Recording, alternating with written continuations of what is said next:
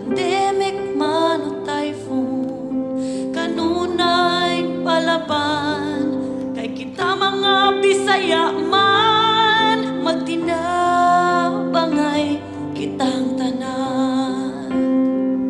Bangon usog mo anon, ipakita ang pahiyo, dili mawad-an sa paglaong. Bisan walay kurente, tubig ug atom, apan way kahadlok, ang tinguha nga ang pamilya makabaro. Nakahilak man sa kaguol, nagpabiling-lingon kita sama sa atong supuanong probinsyana. Kitang tanan magpadayon, bangon supuanon. Nagsagop og tubig, bisan taas og linya, nag-candlelight dinner pa sa plaza. Mula ang mga positive vibe gihapon, ni adto pagyud sa iconic mall Colon. Bangon usog o anon, ipakita ang pahiyo, dili mawad-an sa paglaong. Bisan walay kurente, tubig ug atom, apan way kahadlok, ang tinguha nga ang pamilya makabaro. Nagsagop og tubig, nagpagasolina, bisan taas og linya, pasensya. Bisan uwat man og init, na maligya og pamainit, kung gihang Bisaya, diskarteng Bisaya, ang bangon Bisaya, kanin nagpalig-on natong tanan.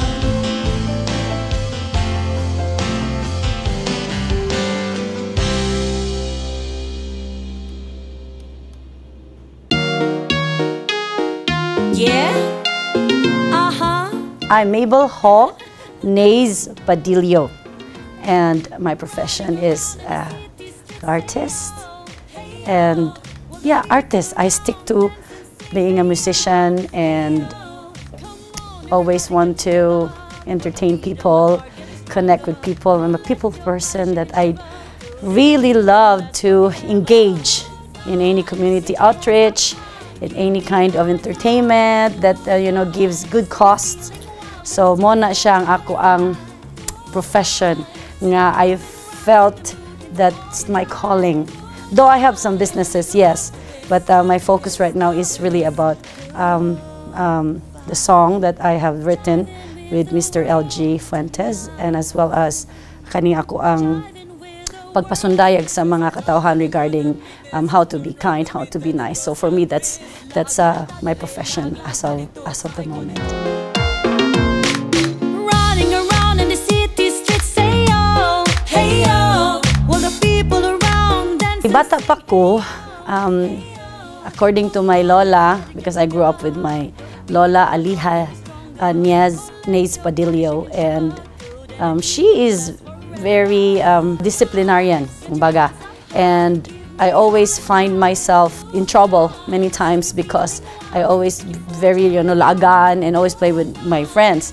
Now I always sing and dance, well, whatever I do in the shower, and I noticed that my lola asked me to baligya saging and binignit and you name it, to the tabuan people nga na sa mga biyahidor. So sa pagkabata pa lang nako, I know already nga ganahan jud ko music. And I love to sing, I love to dance, and my lola somehow she's very clever enough to use that to make sure nga daghan kay kog halin. And I did that especially during Saturday Sundays nga walay eskwela. Then mamaligi ako saging, sige ko kanta-kanta, you know all the Michael Jacksons before, ingon ana. So that's how I started realizing that I love music so much. Well, ang akong idol growing up, well, he died too soon, is Michael Jackson.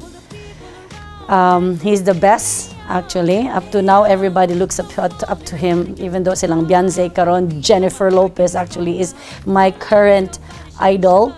Akong style nila, it's really, giving the vibes and everything, and reaching out to the mga teenagers and adult and mature. So it's a wide range of kind of music na makarelate sa kadaghanan. So muna siya ako ang kiidolo as of karong mga panahon na.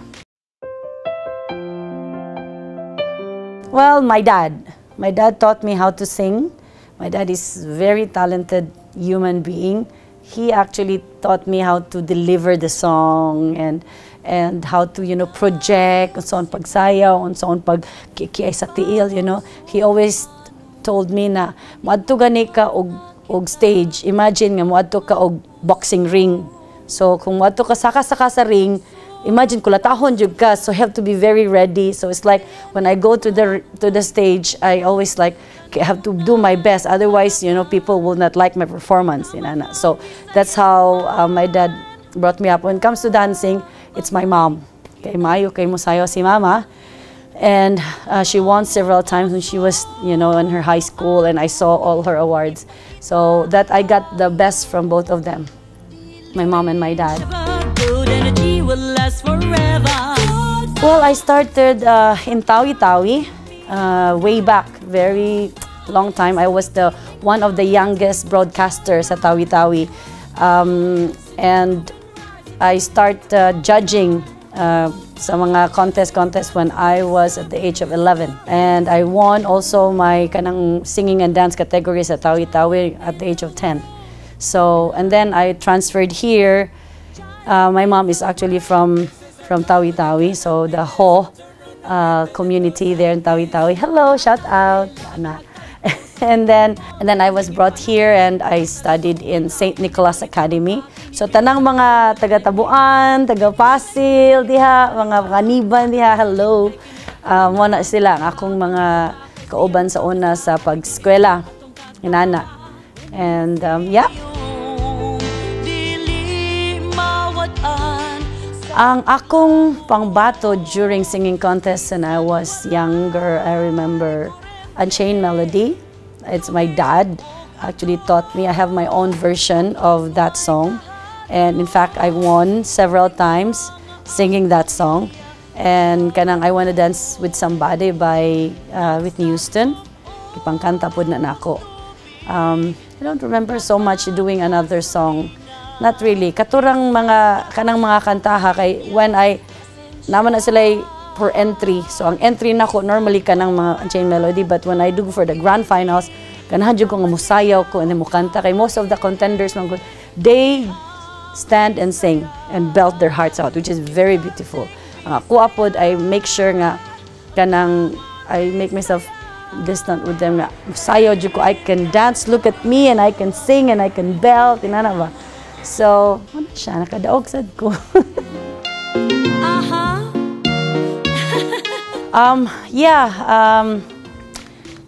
Very young, 14 I think, but I'm already earning as a broadcaster.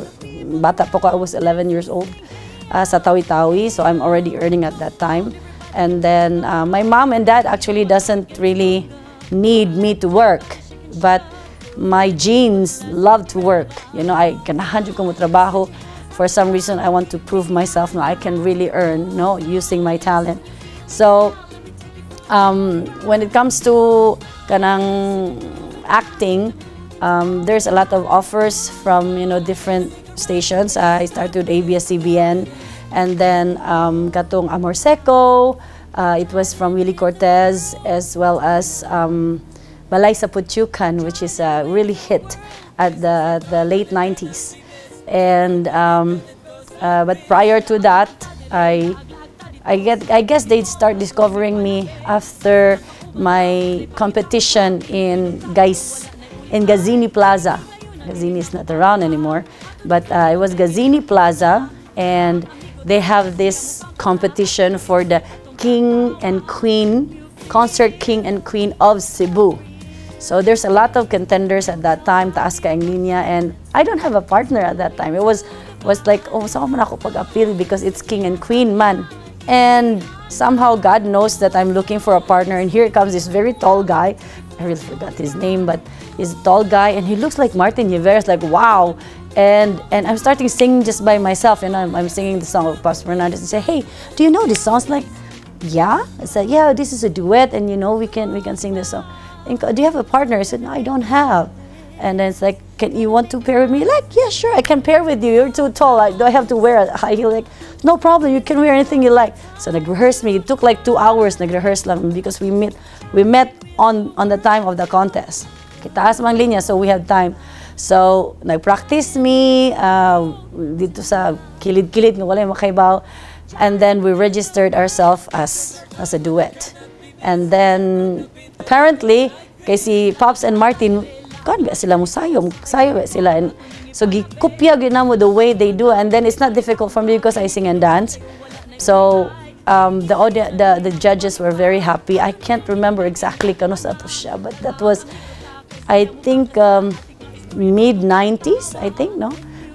Yeah, so this was it was in Cebu Coliseum. It was full house when Pops and Martin were, you know, having the King and Concert Queen of the Philippines na concert mismo sa Cebu. So at that time, offers starts coming in, and you know, a lot of gigs, and wala pa yung mga social media at that time. It's all the hardcore medias, Japon traditional medias. It was very rigid and very beautiful tanawon nga naagid to at that time. So, and that's how I started getting offers from a lot of establishments and organizations. Well, yeah, about the Bangon Sugboanon, nabugna na siya, and the good vibes nabugna sa na siya through sa ato ang kalisod sa pandemic. You know, being an artist, it's frustrating as it is na you're not able to, you know, like you know, reach out to your audience, and it actually the hit of all the social media in Cebu, when all the artists trying to reach out on saon, and then everybody goes to vlogging and everything. So me, I was not really that confident to do vlogs. So I spoke to LG Fuentes, which really helps me a lot, and he did a lot of magical stuff with me.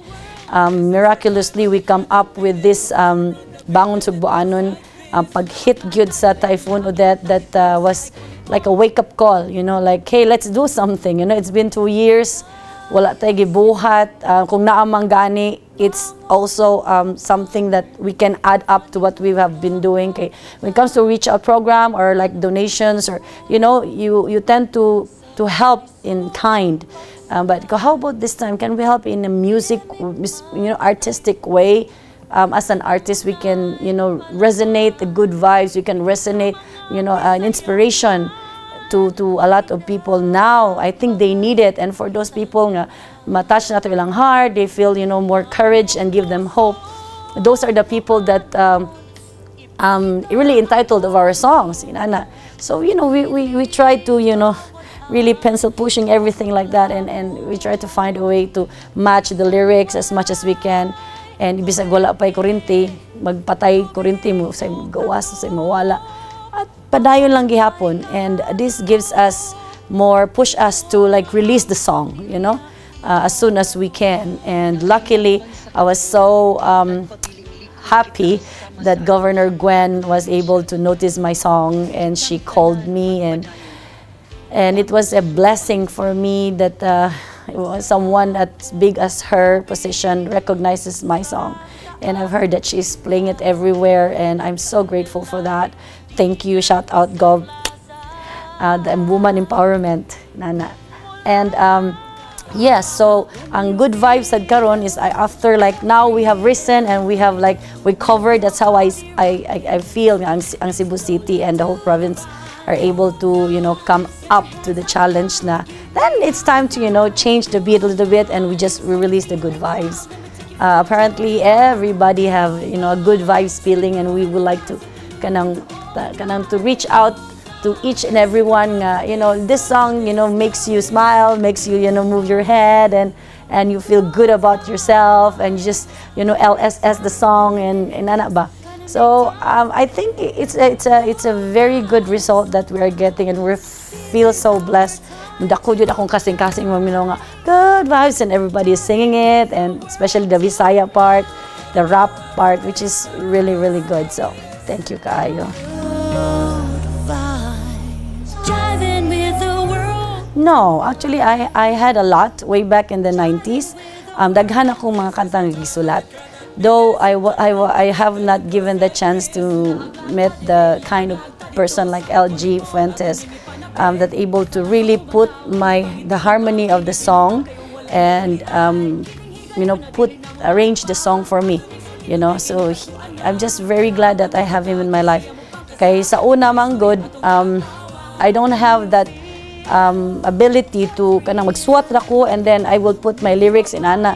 Yeah, walay piano, ano, no? But I have my guitar, but I'm not really that good at it. So, maghimo-himo ba, record ako. And up to now, I still have that song which I passed to LJ. Apparently, say, LJ, this is what I created. You know, dugay na kayo ni siya, 15 years, over 15 years na ni buhati ni siya kanta.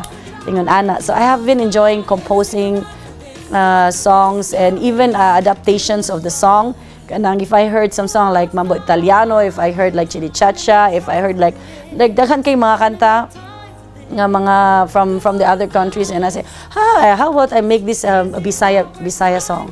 Ingon ana. So of course you have to be careful nowadays because you really have to, you know, buy the royalties. So watch. That's why I'm trying to reach out to some recording labels to, you know, like if I can make some adaptation.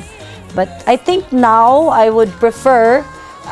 Though they may give me a good feedback sa akong pag-apply, I will still also consider to write really and continue writing original songs gyud nga wala siya kanang adaptation. The people around dance and sing, hey yo, hey. Well, MyTV, I'm here. Kuan, actually, this is just the beginning of a long overdue dream or to-do list nga amo ang akong gipangandoy dugay na, and it's just to create ng concert for a cause na. So wala naman ang pandemic, so magbantang ETF okay ra ba nila ana sa mga protocols inana. So ganahan ko nga maka-create og enough platform, mostly is for the good intentions, good to reach out to the community. And now I'm doing my reach out on my own with the support of my team. And as long as people are continuing to support my vision, I'll be able to help a lot of people in the community, especially ang mga bata, you know, and the single moms. So ganahan ko nga kanang magpadayon anang diyang dapita. And I think being able to reach out sa akong kanta, music is so powerful. It's just say, that's just a song. No, it's really a song, and it can make people inspired. You know, it can make people happy and smile, and that you cannot buy. You know, that's something that give them happiness even in 3 minutes, and you loop it for 24 hours. So that's 24 hours of happiness. So muragin ana siya ba, and then hopefully when we go to a certain town, we go to a certain barrio, it's easy to resonate the kindness. It's like, okay, there's a gift giving for everyone. So we have really lots of plans with my family and the rest of my team kung unsaon siya pag-transform from the platform, not just the fame itself, but to have it in good cause, nga maka-reach out ta sa atong mga charity organizations, maka-reach out ta sa mga kanang rural areas, inana. So that's really one thing that I would like to do. Body rocking, dancing slowly to the vibe. My vision for the music scene locally, I would like to take it international as much as possible. Okay, the Cebuano artists are really promising. There's so much goodness, as in multi-talented, because I've been all over the, well, you can say all over the world, and I just close my eyes, I listen to the voices of the Cebuano artists, and they're so good. Really, really good nga kanang they can make their own song, because you know, we Filipinos, we can mimic. Muratag, we can sound like Whitney, we can sound like Beyonce, and all of a sudden, oh, taga Cebu din na, win-ana ba? So it's like, wow, imagine that, you know? Like, shout out to Morissette over there. Mga inana nga klase gani. So once you just give chance to the Cebuanas to be part of the international music industry, they will really soar very high. And I believe on that, kay I've been there, and I know I may not be able to kanaganing explain how you can go farther, but naaman sad tay mga connections dito that definitely will be able to assist us kung naan na ta internationally. And I think if I started here, and then we'll be able to reach out internationally. So murabag nanay presidented ba nga nanay nahitabo, oh, Maybelle was able to do that, so everybody can do it in Cebu. So why not, no, in Ana? So I'm really doing my best, like support locals, so that, you know, the more everyone will support locals, it's very easy to, you know, kay daghan biya kaayong mga export nga mga trabahante na to, OFW, you name it, no? So imagine makaadto sa gawas ang kanta, and then napay daghan kay mga Cebuano nga makakuyog pag yun, mag-collab in the future with me, and we'll be able to create also a label with me and LG Fuentes that is a collaborative effort na kaming duha will get a pool of talent to, you know, put it international. Yes. Will the people around dance and sing, hey yo? Okay, so sa tanang mga musicians, mga singers, mga fellow Cebuanos, kanang just keep doing what you're doing. Padayon lang yun sa kanta. I know sometimes people say, I forget the music. No, keep doing, because, you know, that is something that's in you. Not everyone can sing. You know, not everyone are given the gift to perform and sing. Sometimes you have to really exercise it. So, kanang just keep your hopes. That's one thing you can never lose in your life. Just hope and practice lang yun, and continue to present yourself out there. Make yourself known. Like when there's a contest, join the contest. It doesn't have to be if you win or not. Just join, create your confidence, and see how people react to you. And you know, get yourself involved, make yourself seen. Kung naay mga charity program, you go there, you volunteer and say, can I sing? You know, you have to, pwede ko mukanta, and pwede, I can dance, and you speak out. You know, the artist should never, you know, you don't let yourself be in the background. You can present yourself. You don't need to get paid. You know, money will come eventually, but kanang just volunteer yourself as long as you can, as much as you can, in a very artistic way, nga makakita sila nga inaani day ka talented ang kanang particular Cebuano artist. So keep going and never give up. Yeah?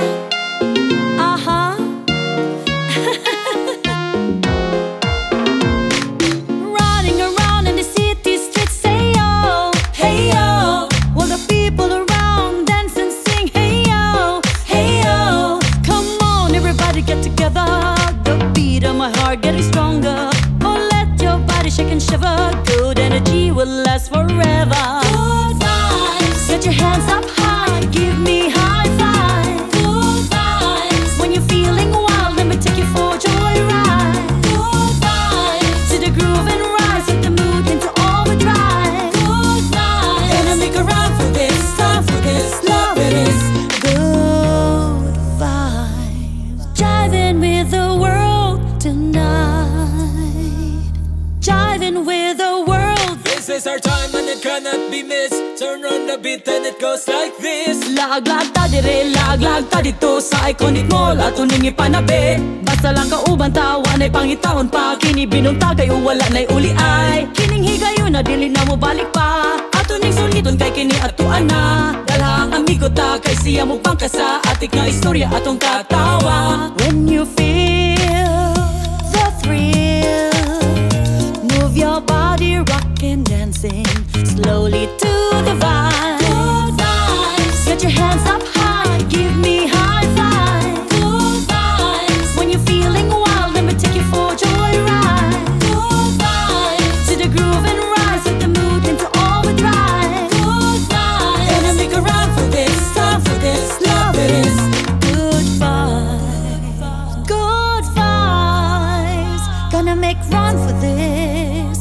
make time for this. Good vibes. This is our time tonight. Jiving with the world tonight. Gonna make a run for this, time for this, love it is. Good Gonna make a run for this, time for vibes. this, love it is. Good vibes. Gonna make a run for this, time for this, love it is. Gonna make a run for this, time for this, love it is. Good vibes. Get your hands up high, give me high five. Good vibes. When you're feeling wild, let me take you for a joyride. Good vibes. To the groove and rise, set the mood into overdrive. Good vibes. Gonna make a run for this, time for this, love it is. Good vibes. Night, jiving with the world tonight. Gonna make a run for this, time for this, love it is. Good Gonna make a run for this, time for vibes. this, love it is. Good vibes. Gonna make a run for this, time for this, love it is. Gonna make a run for this, time for this, love it is. Good vibes. Get your hands up high.